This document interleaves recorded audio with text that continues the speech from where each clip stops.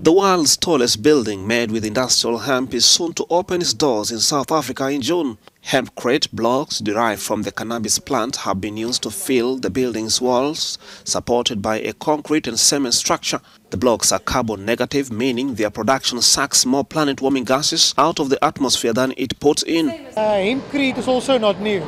If we look in Europe, there's buildings, there's structures that's built out of hempcrete centuries ago that's still standing today. So it's almost like we're going back to the basics in terms of construction methodologies, but scaling it up and in combination with modern technology and modern plant technology. The company behind this design, Afrimat Hemp, is now preparing to produce its first blocks made only with South African hemp.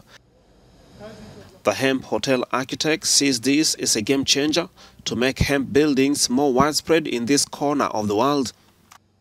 I think the carbon reduction is massive, and I think, hemp is kind of like an alternative building material, but it's almost become mainstream in a way, or the way we see it.